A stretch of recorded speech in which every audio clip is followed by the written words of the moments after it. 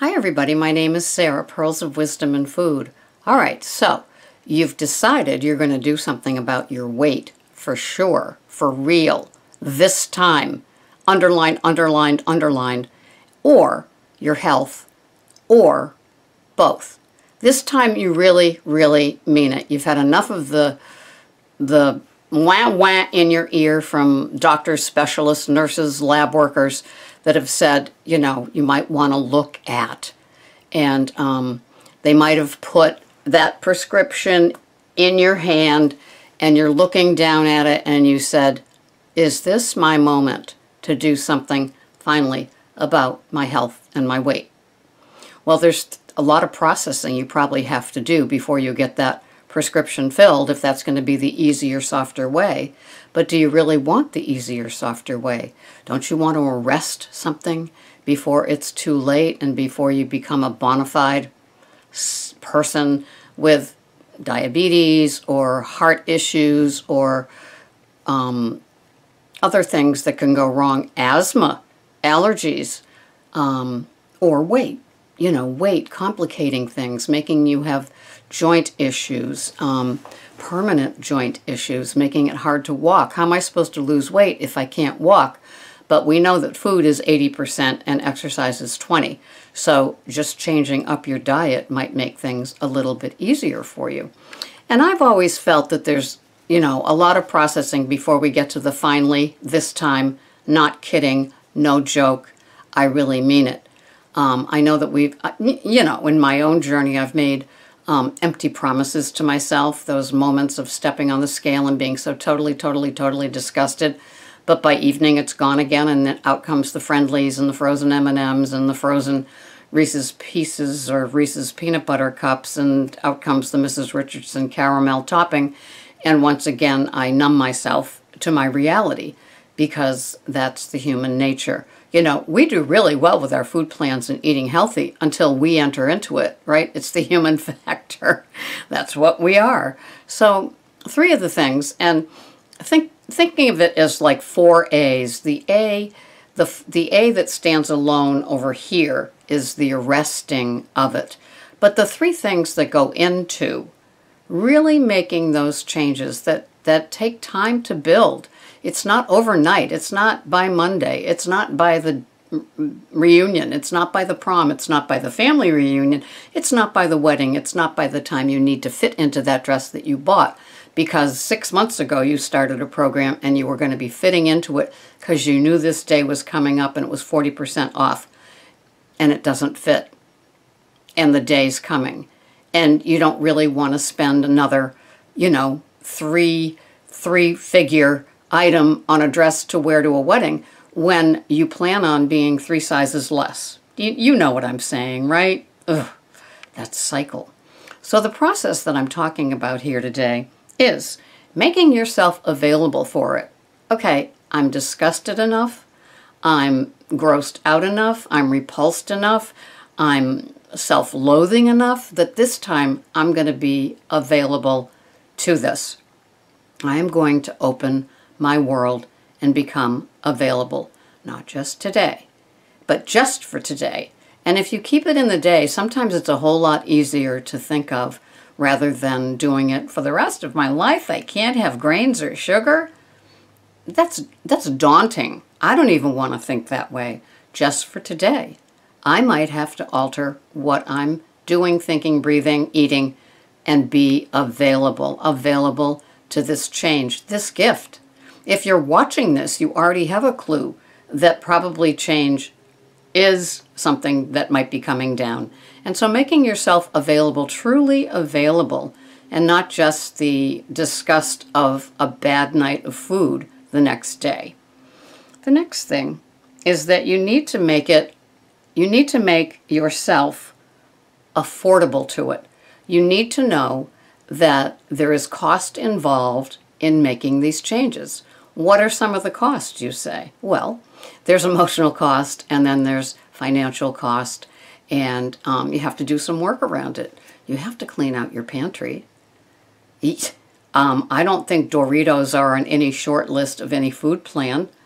I don't think that some of the chemicals and some of the foods are something that you want to stick with long term, right? Stuff in your freezer, stuff in your fridge, stuff in your pantry. So there is some affording a food plan change.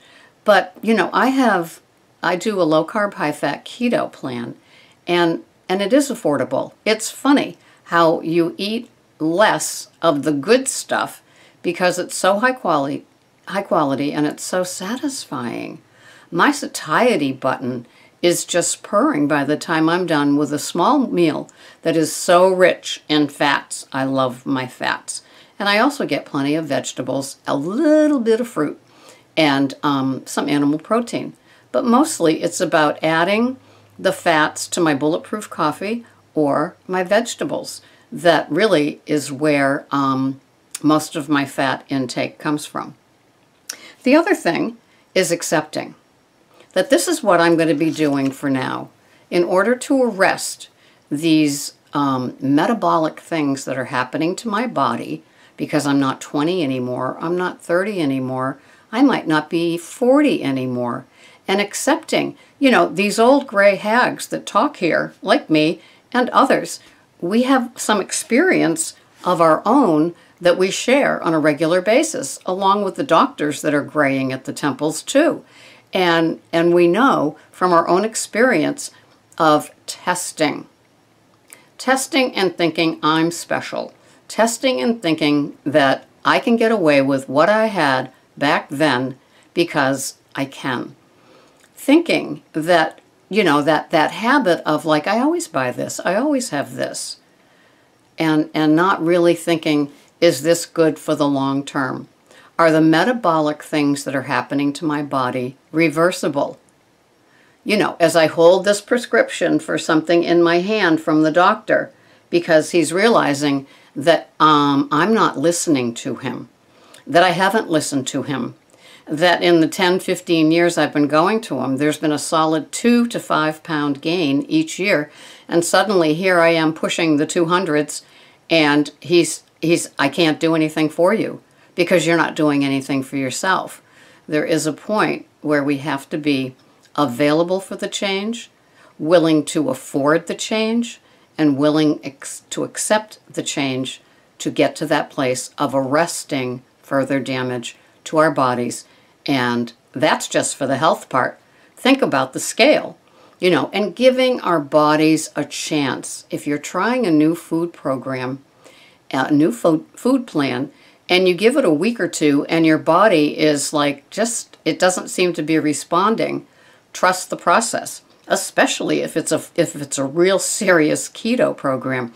So many people have an immediate weight loss and then they struggle and the weight comes back, but their pants are fitting better. Things are changing, but the scale's not dropping. And we are so ruled by that little 10 by 10 inch LED thing. It just rules our life. If you had a good weigh-in in the morning, a good naked weigh-in in the morning, you feel great. You go to the doctor's office, like I did yesterday. I weighed 10 pounds more. Why wouldn't I? I'd already had, 50 ounces of water. I had on clothes. It's later in the day. Of course I'm going to weigh more. I don't even pay attention to what the doctor's office says, because I know that my naked weigh-in is what I go by, my scale, and it may be 10 pounds off, but it's consistent. I'm still standing on the same scale, and I know that feeling of getting a new scale because I want it to read different, right? Any of you ever do that? Well, I got the Weight Watchers scale, and it read 7 pounds difference. I brought it into work, and one by one the clients would dare to stand on it. They said, yeah, it's 7 pounds off. Yeah, it's 7 pounds off. And so it's like, okay, I donated it to that agency. I didn't want that anymore, so I went back to the good old one. I don't know if it's accurate. I don't really care. It's accurate for me day by day that I weigh myself. So ask yourselves these questions. If you want to be arresting what could be a very slow-moving train with your body and symptoms that could lead you to lifelong chronic illnesses and diseases, are you willing to be available for change? Like really showing up, not caving to the whim of Halloween candy, Christmas cookies made early, new types of breads, new types of cereals, you know, different things that could harm you, or, you know, more artificial sweeteners, you know, switching from classic Coke to Diet Coke, or switching from yogurt filled with real sugar to artificially sweetened sugars. Are you willing to really make the change? Are you available for the change and not just waiting until you work through the items that you have? I've been there and I've done that. And that's really the fear of diving in. That's not really being available. I've done that. Of course I've done that. But, you know, how many times have I bought something keto-ish and it was gross or disgusting and I threw it out like those paleo bars? Oh my gosh. No, $60 I spent. But, you know, sometimes there's a cost of being stupid, and rather than believing the reviews, I said, submit order, not for 1 box, but 2. Doo-doo, doo-doo, doo-doo. So it cost me $60 for being stupid. So are you willing to be available? And that means ignoring what you've got left in your freezer, your pantry, your fridge, and making yourself available for a food plan change.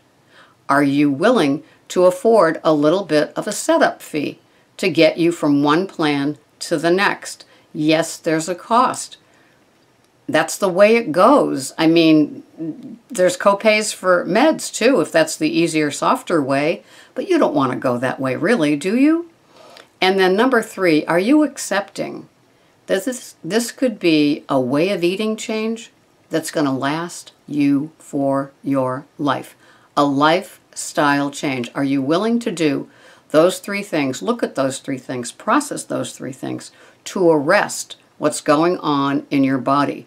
Whether or not you're accepting, your metabolic issues could be getting a wee bit worse every single day, month, week, year. And so there's only one way to stop it, and that's to stop it. Arrest it. Look at being available. Look at the affordability of making a change. If you've been spending a lot of money on your standard American diet, think of Kerrygold butter, coconut oil, real avocados, good vegetables, hopefully organic, grass-fed or organic meats that like 3 to 4 ounces are going to be satisfying because you're buying the fattier cuts. Fat is very, very satisfying. Oils are very, very satisfying. Treat your animal protein like a complement, as Dr. Hyman says. So look at those 3 things: available, affording, and accepting, to arrest things and make changes in your life. Don't be dictated by the scale. Don't be swayed by by what works for somebody else. It might not work for you. Get to know your body and what you can have to eat, and stop messing around with other people's successes or getting all jealous about them or envious and thinking, well, they did it, I'm going to do it. Just for a month, just until I lose that 10, just until Thanksgiving. You know, be good to yourself. Stop messing around with fake foods, okay? This has been Sarah, Pearls of Wisdom and Food. Thanks so much for watching. Bye-bye for now.